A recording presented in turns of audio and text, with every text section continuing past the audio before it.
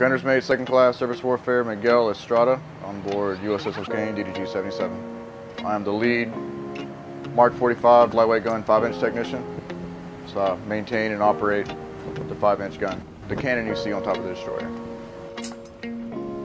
My job during the RAS is the shot line gunner, so we're the ones with the M14s on the forecastle, midships, or back aft, shooting the shot line to get the whole process started. If we don't shoot that shot line, no line gets crossed, we can't begin the RAS.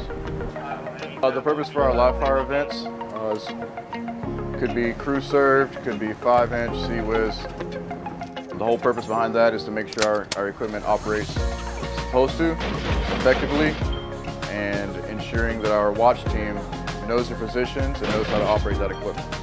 We have damage control drills pretty regularly. The whole idea behind doing the drills as often as we do is because everybody on board the ship is a firefighter, and so if we have any kind of casualty, any kind of fire, anything on the ship, the whole crew knows how to respond because we drill rather often and pretty intensely as well.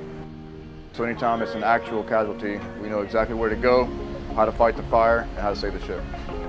Every watch we have is important, as small as aft lookout, ensuring our sailors' safety, nobody fell overboard. They can call it away immediately, we can recover that soul.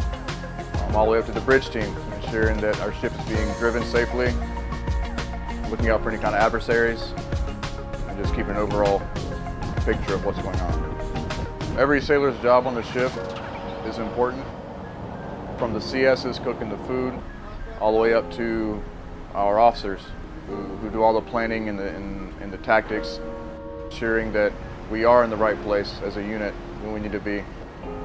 Every sailor's job is vital to the success of the overall.